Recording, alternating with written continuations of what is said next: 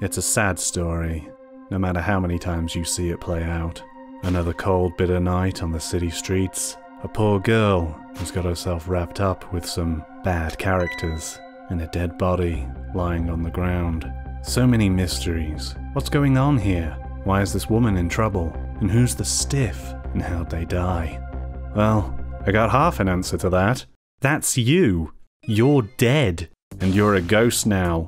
But you've lost your memories. So, it's time to save the day and find out who you are, how you died, and how all these people are connected to you.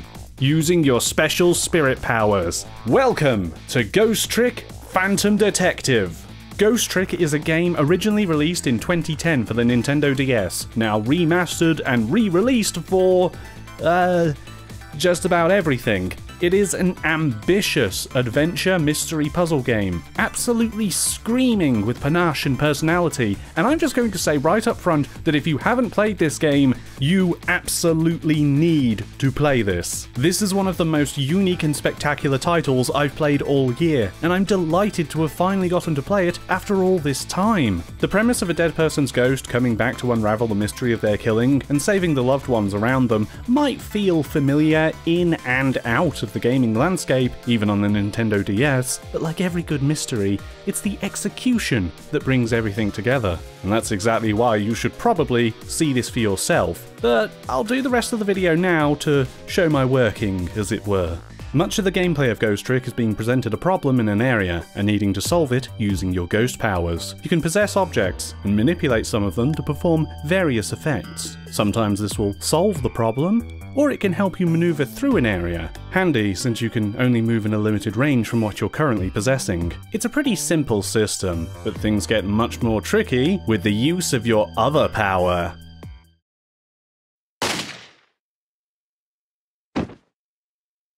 Don't worry, dear. I've just the cure for instantaneous murder.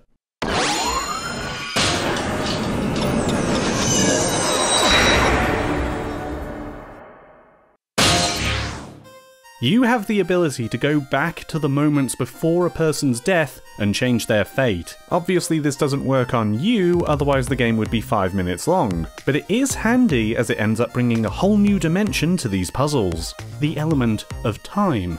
Not only do you have a small window before your subject's life turns into an afterlife, certain situations will call for precise actions with precise timing within the scene. The effect is like constructing your own Rube Goldberg machine for every chapter, with each tiny piece working with one another in order to progress. Plus, the element of time travel means you can always restart and try again, freeing you up to experiment in some way. You'll never get stuck and unable to progress in this adventure game. I will say the puzzles in this game skew to the easy side of things though. If you're the type of hardened puzzler who has to unlock their bedroom door every morning by sliding a piece of paper underneath to catch the key, wait a minute, there's no keyhole here, then this will probably not do a lot to really grab you. There's hints aplenty in the game, and often a solution will just be one of only a few different options that are available to you. I will say it's not quite so easy as to sleepwalk through the game, and there is satisfaction to be had with some of the puzzles. But this is a case of personal taste. Some of you might be glad that it's hard to get properly stuck in this game, as there's nothing worse than an obtuse challenge that ends up killing a story's pacing dead. Which is a great segue to talk about Ghost Trick's narrative. And oh boy, we're getting into the effusive praise section of this video. Ghost Trick is so unbelievably smart and efficient at telling its story, knowing exactly when to sprinkle in some answers and raising 1,000 more questions to keep you hooked. Engaging doesn't do this justice. I almost played this entire game in 2 sessions. Not because it's short, it's a good length I'd say, but because I could not put it down. How refreshing it is when I'm struggling to finish my big, long, ambitious games of the summer that are starting to lose me as I go further and further into them, and Ghost Trick comes out and practically embarrasses the whole class by being so much more simple, but so much more entertaining. Part of this is the absolutely fabulous amount of character that's on display at all times in this game. No doubt you've already noticed from my footage how wonderfully fun this world and its inhabitants are. Deliberate care has gone into making sure that everyone in the game feels unique, with a personality and style all of their own. and as you'll be seeing new characters almost chapter by chapter, the light-hearted, almost jovial atmosphere that accompanies the tense conspiracy of the story is constantly changing itself around and thus never wears thin. Charm is everywhere in this game, with an absolutely eclectic cast who will probably remain in my memory forever. There's Lynn, for example, who, despite attracting danger so much that dangerous liquids have a specific warning to not give them to babies or to Lynn, has an overwhelming plucky determination to her. Lynn does not say she must do something for the greater good. She is already running to do it, consequences be damned. Her sunny spirit, always shining, even amidst the most terrible and hopeless situations, make her an absolute treat. Also, there is a dog in this game, called Missile. Missile is an excitable Pomeranian owned by one of the characters in the story, and is absolutely the best dog I have ever seen in a video game. You might like Final Fantasy XVI's Torgal, but you can't talk to him, can you?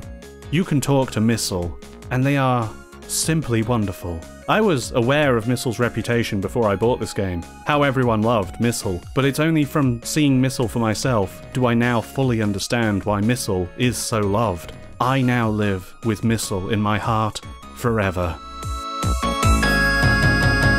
What's amazing about the rest of the cast too is that not only does everyone look different, but everyone also acts and animates completely distinct to one another. As a game where you'll be spending most of your time seeing characters walk through corridors and open doors time and time again, as you work on solving mysteries and averting terrible fates, what an inspired choice it was to give everyone their own unique animations to help them stand out. And I'm shocked just how hard they go with this. You can find out exactly what someone is about just from the way they move.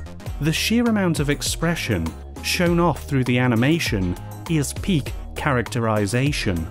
These were all animated by hand, and on the original DS version of the game, to preserve the fluidity of movement and detail of the character models on a teeny tiny cartridge, the animation frames of the 3D models were transferred into 2D sprites. Here in this remaster though, we get to see all the 3D models uncompressed and smooth, and it's just beautiful. The rest of the remaster also adds to the game's swish presentation, high-definition graphics and character portraits, and a rearranged and uncompressed soundtrack, though you have the option to go back to the original if that's what you prefer. The soundtrack is amazing either way. I've been playing it throughout this video, you can hear how good it is. The remaster also comes with some optional bonus tile puzzles that were included in the mobile phone port that doesn't work anymore. They're pretty cute. I like the way they're animated. Yeah, I solved one. That's great. Oh wait, the achievement in the game is for solving the bigger versions.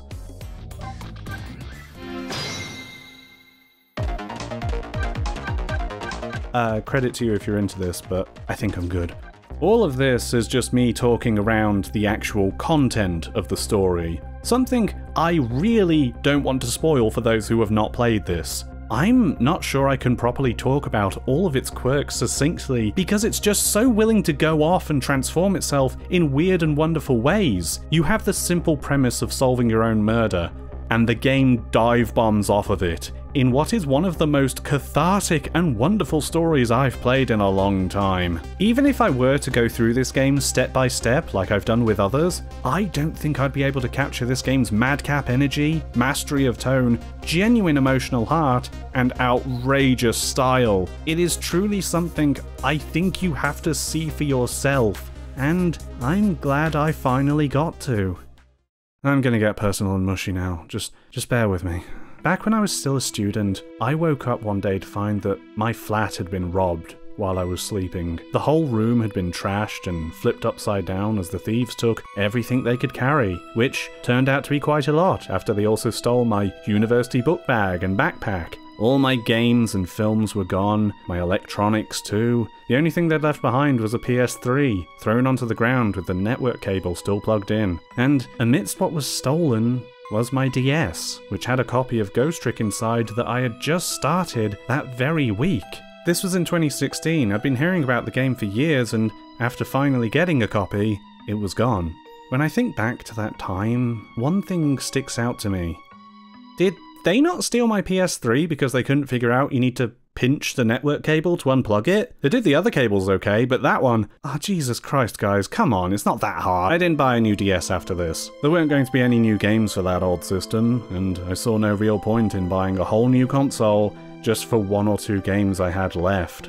I did get to keep my Pokewalker, since that was in my room, so yay. I've been thinking about playing Ghost Trick ever since then, and now, 7 years after that time, after playing the first few chapters and getting it torn away from me, I finally got to go through it. I honestly felt that disappointment was inevitable after inflating this moment in my mind for all this time after this stupid, horrible event. But in case the preceding 1800 words haven't tipped you off, that is absolutely not the case. Ghost Trick lives up to and goes beyond my own expectations. I love this game. It might be my new favourite Nintendo DS game.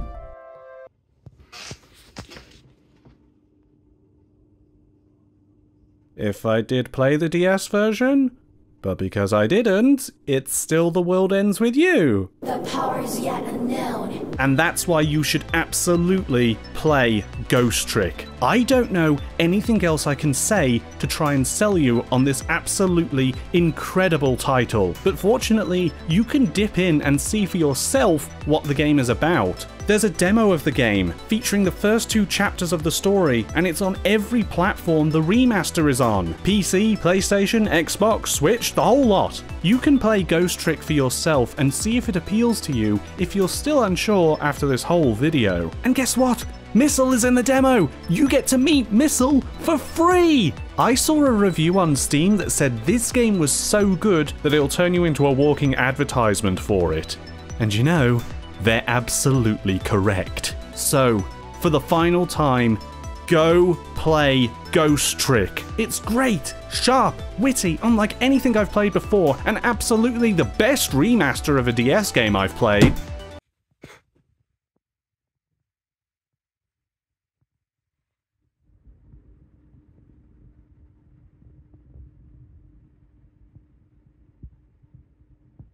Listen, Piggy, you've got to admit, the controls are just simply not...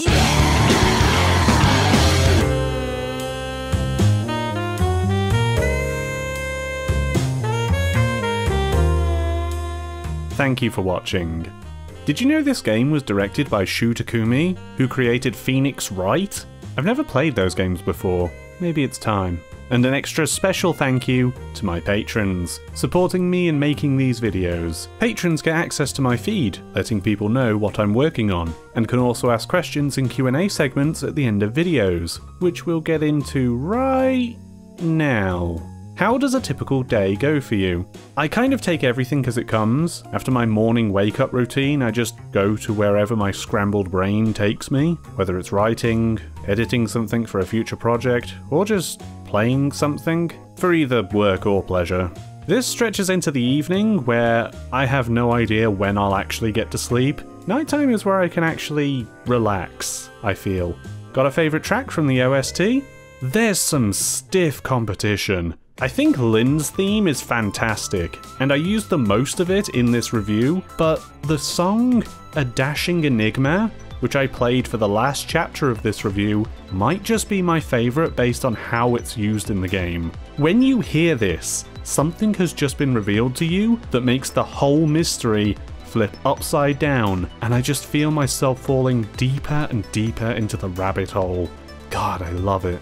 Can you give Boris the treat? Sure. I was hoping for something smaller. I've only got these in. But these do happen to be his favourite. Okay, there you go.